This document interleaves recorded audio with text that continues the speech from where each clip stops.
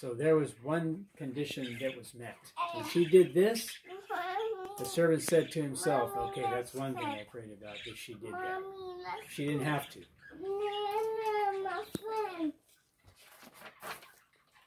The servant found out that the girl was named Rebecca, and she belonged to the same clan as Abraham. This was just what the servant had prayed for. He knew then that God meant for Rebecca to be Isaac's wife. When he told this to Rebecca's family, they asked Rebecca, will you go with this man? I will go, she said. Which is very important in marriage, that there be agreement, and that there be unity, and there be blessing in the arrangement and what's going on. Rebecca left her mother and brother and went with the servant back to Hebron. There she married Isaac, who grew to love her very much. Okay, so this is a longer story in the King James Bible and other Bibles, and this here is shortened for children and for younger people. So it's shortened, but I think that we got a lot out of what we read today. Can you read us another one? We're going to stop right there. Maybe later today we can do another one. So we're going to stop right there. Yeah. Esau and Jacob is the next one. But this, the reason I want to is I want you, if you have any questions, I want you to ask me. Let's kind of focus on this story, not go jump to another story right away. I know you like me to read, but let's kind of get out of it what God wanted it to get out of it. If you have any questions, ask me. I'll try to answer your questions. But, you know, some of the things that I said are very important for us to remember. And even though they deal with, you know, Isaac and a bride for Isaac, some of the truths and the lessons can be applied at any time in our lives. Whether we're getting married or whatever we're doing. Okay?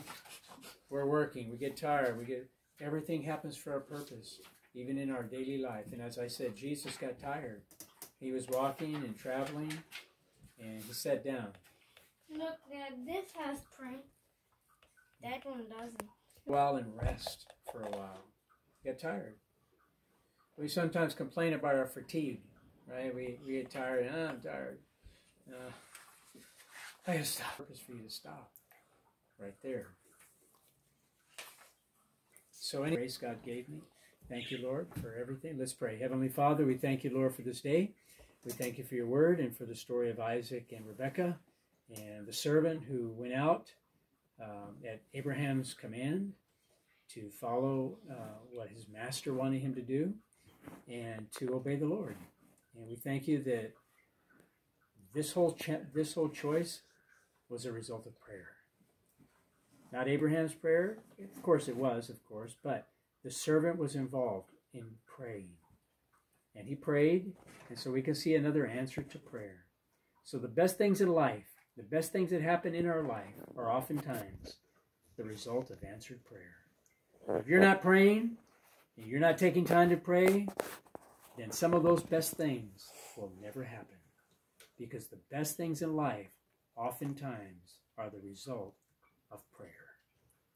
So my encouragement to you is to pray. Pray more. Pray often. Pray sincerely and honestly and sincerely with God. And watch God do what would never happen had you never prayed.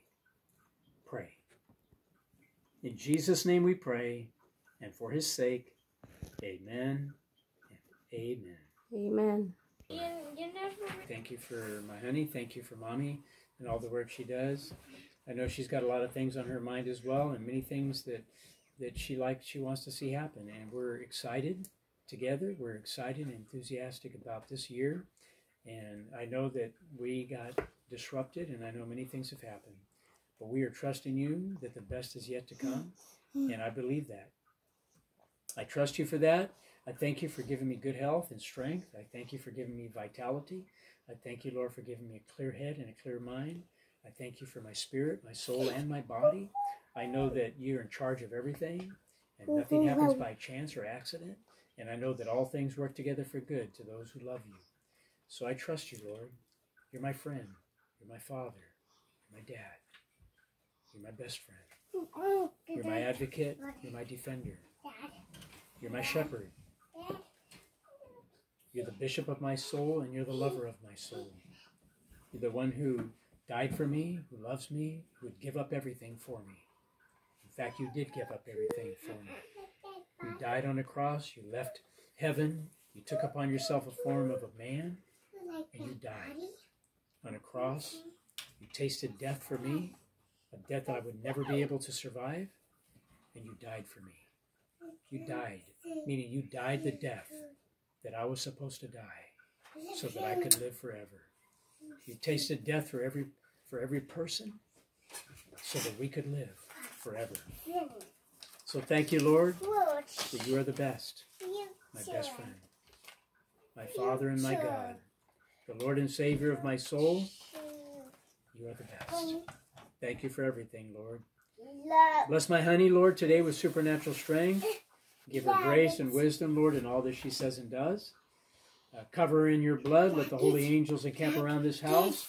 Strike with all force and with all might and power, Lord, any enemy of our home, of our family, and of our souls, Lord. Strike with power and authority so that they can never arrive, so that our home is at peace, so that the enemy cannot penetrate in any way, shape, or form. Your word says that you shall condemn every tongue that shall rise up against us in judgment, and that no weapon formed against us shall prosper.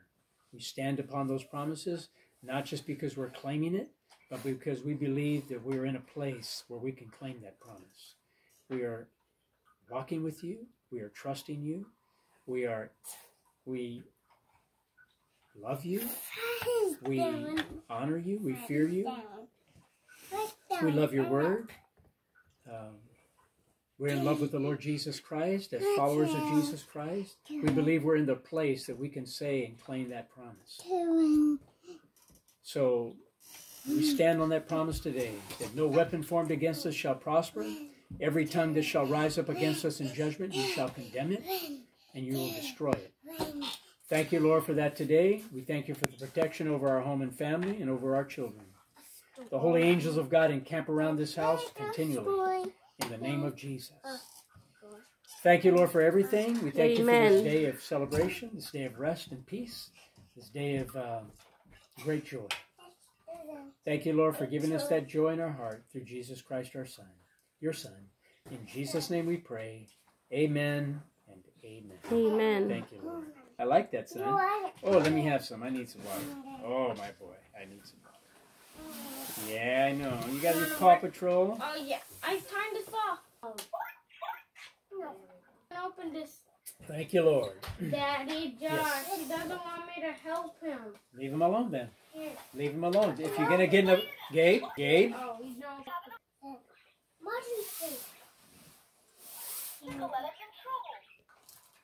So,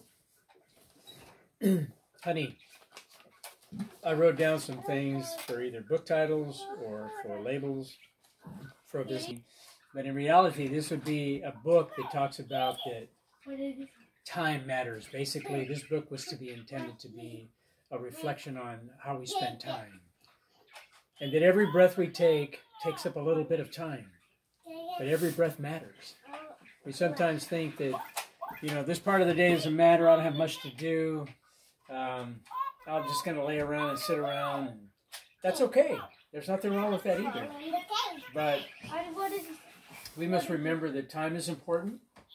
That everything that we do, even resting, is important. Even God said 6 days work and rest 1 day. So is the seventh day of rest less important than the 6 days you work? Not at all.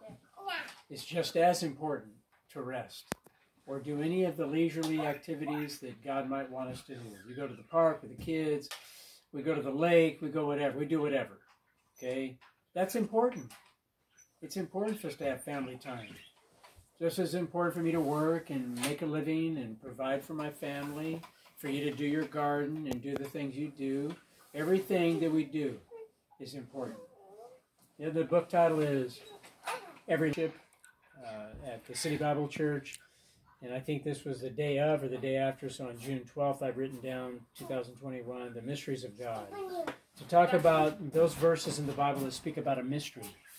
And at that day, I shared in the Bible study that when Paul said we are stewards of the manifold mysteries of God, he used that word also in 2 Timothy, or 1 Timothy, one of the two books, telling Timothy about the mystery of God, that God had came down, that he died, raised from the dead. And I said, that's a mystery to the world. And we're a steward of that mystery. As we hear about that mystery, it is not so much a mystery to us. How he did it might still be. And as being a steward of that mystery, which is basically the good news, Amen. John 3:16, we have a responsibility, as Paul said, to be a steward of that mystery and to share it, to make it clear. As Billy Graham used to very clearly make this mystery known to people that came to his crusade. He would amplify this mystery so that it was clear. For God so loved the world that he gave his only begotten Son, that whosoever believeth in him should not perish, but have everlasting life. And you'd always tell them, you're not here by accident. That mystery became something understandable. Amen. To the unbeliever. Billy Graham was being a great steward of that mystery and sharing it. And as I shared in the Bible study, we also have a responsibility to share this mystery of God that we are now fully aware of. The next one was more like for... Okay guys, labas naman tayo dito sa outdoor. Katatapos lang namin mag-Bible study. For this Saturday is July 24, 2021. It's nice and a wonderful day. It's still hot here in our place, guys. It's about 100 degrees. And I'm so happy, guys, that you come by here again in our channel. Look at that, guys. Our plants are still growing here. Nakakatuwa, guys. So, malapit na ang tag-harvest, guys. Maraming mga prutas dito. At iba't ibang mga gulay natin. So, tingnan naman natin, guys, ang ating peaches. Kasi nakakatuwa lang talaga itong aking mga tanom, guys. Wow! Look at this, guys. Look at them. Look at them. Beautiful. Ganito yan, guys. Pag may itinanim, may aanihin. Sasarap nila nito. Ang dami. Maliit lang siya, guys. Very sexy yung aking plants. But I think next year it will have many fruit kasi nag-propagate na yung ano. Pwede na rin ako makapag-market or grafting dito kasi healthy naman siya. At for the meantime, guys, tingnan natin ang iyang mga fruits. Ang dami-dami, guys. Dito, oh. Ganyan yung mga peaches niyan. So, tingnan natin ang mga gulay natin. Wow! Ready for harvest na, guys. Ang dami. This is a squash. Ang laki, guys. Oh, ang dami. Ang dami tayong pwedeng ma-harvest, guys. Wow! Look at that. So delicious.